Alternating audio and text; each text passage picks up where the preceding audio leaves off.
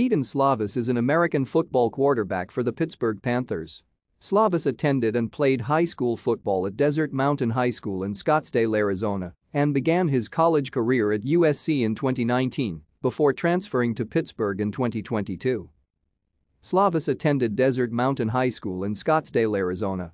During his 2 years playing varsity high school football, he passed for 5,549 yards with 50 touchdowns and only 11 interceptions.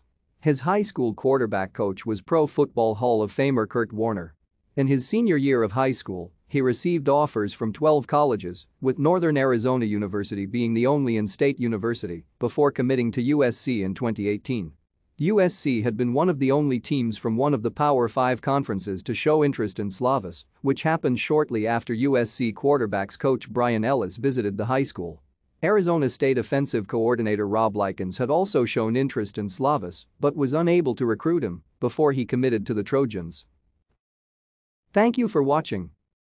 Like and subscribe if you would like to view more of our videos.